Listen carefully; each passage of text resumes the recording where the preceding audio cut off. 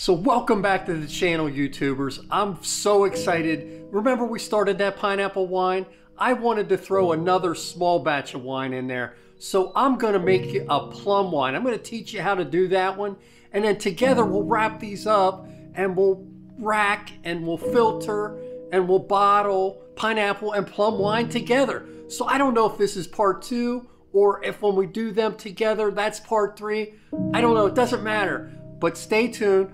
I'm going to show you the plum wine recipe and then we'll finish them up in the next video. We'll call that part 2 and this one part 1A.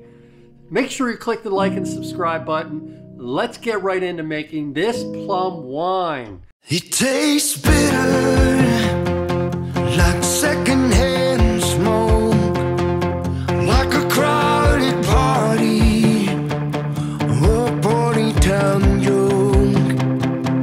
I accept forgiveness. All right, so we're going to make some plum wine as well. We got the pineapple going. I'm going to show you how to do the small batch of plum. It's the same process, same ingredients. First thing we're going to do is we're going to wash all this fruit. This is about 3.5 pounds of plums. Just kind of looking for rotten spots, but we'll wash these out and we'll get to the next step.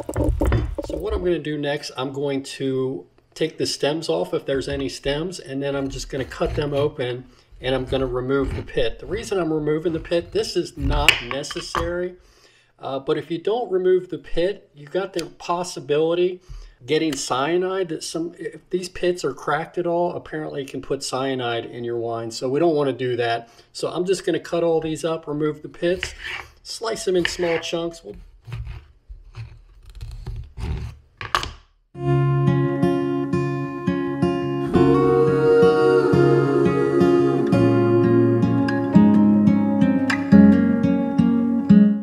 So here you can see we got all our fruit chunked up. We've got about 1 inch pieces there, and that's basically what we want.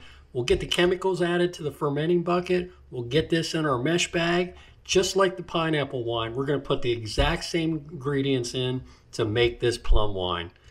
You were born, your mama said, the Lord bless you and keep you in everything that you do. Take heart. When you were 8, your daddy said, never take your life for granted. Believe in second chances, my love. When the world spins badly on.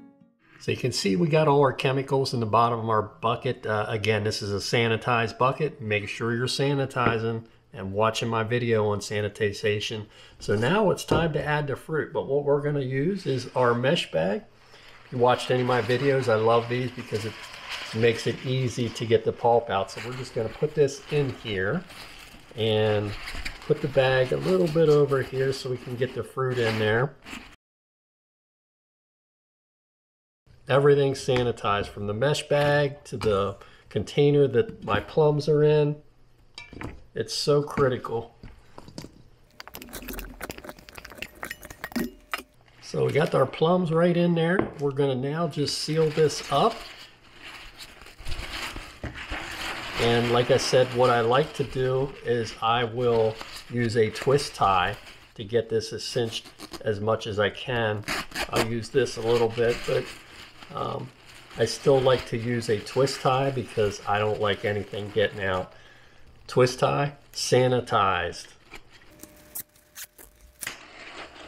That's it. We got our fruit in there. We're going to add our sugar water and top this off just like the pineapple wine. So here you can see we got our sugar mixture on the stove and we're just going to stir this.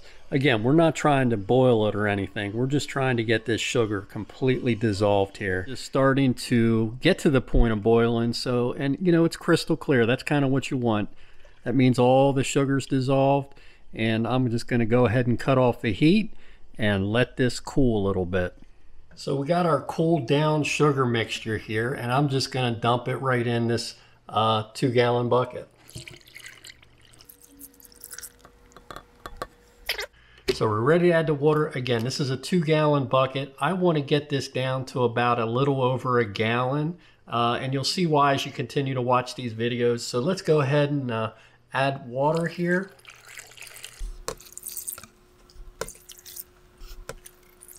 So we got a little bit of water in here. I'm not going to fill it up too much because I want to take a hydrometer reading to make sure the alcohol is not too low. So I'll get this up a little bit, but remember we put the chemicals in the bottom of this. So I just want to give this a stir to get these chemicals on the bottom mixed in before I take a reading.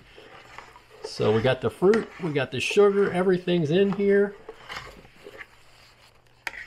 that we need. 24 hours from now is when we'll start to put the yeast in. So I took our hydrometer reading, you can see here, and it was at 20% potential alcohol. That's way high. You want to get it down somewhere between 11 and 13, 12% usually for a wine. So I'm going to add a little bit more water, and I will continue to test this until it's down about 12, 13%. So you can see we added pretty much just about where I usually am, about almost to the top of this bucket with maybe an inch or two to spare. And you can see from the reading, it's a potential alcohol of 14%, which is about where I like it. So let's get it capped off. We'll put the airlock in, and then we'll be stirring this every day. 24 hours from now, we'll be adding the yeast. So watch for that.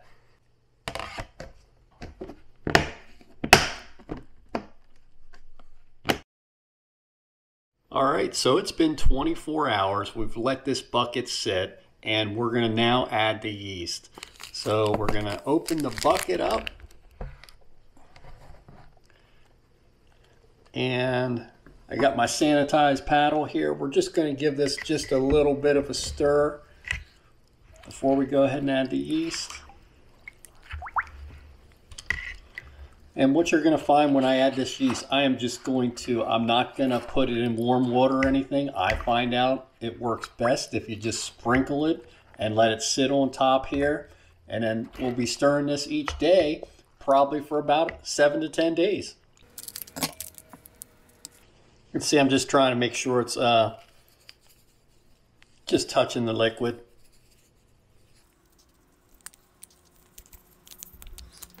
All right, and we'll seal her back up. So here it's been 24 hours since we added the yeast. We're going to give it a stir. And you can actually smell the yeast now, so I know it's working. You also want to make sure you keep pushing your bag down in. You don't want the fruit to dry out. So that's why I'm just kind of pushing it down.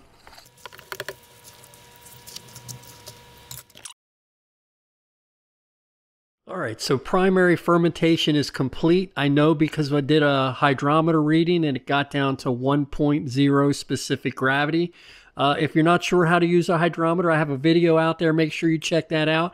But we're ready to rack this into our carboy and remove all this fruit. So we got all our equipment sanitized. We're just ready to rack this down below here where the carboy is.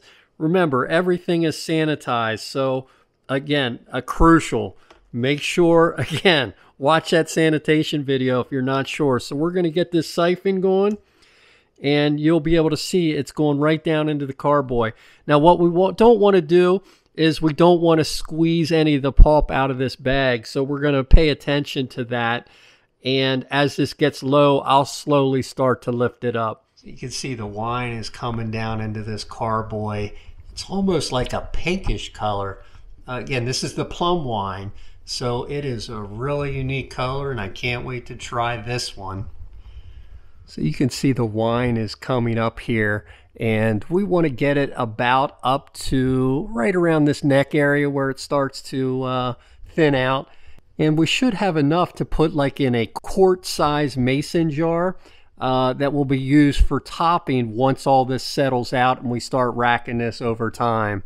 So here you can see the plum wine. We got a 1 gallon and a quart size container out of this batch of plum wine.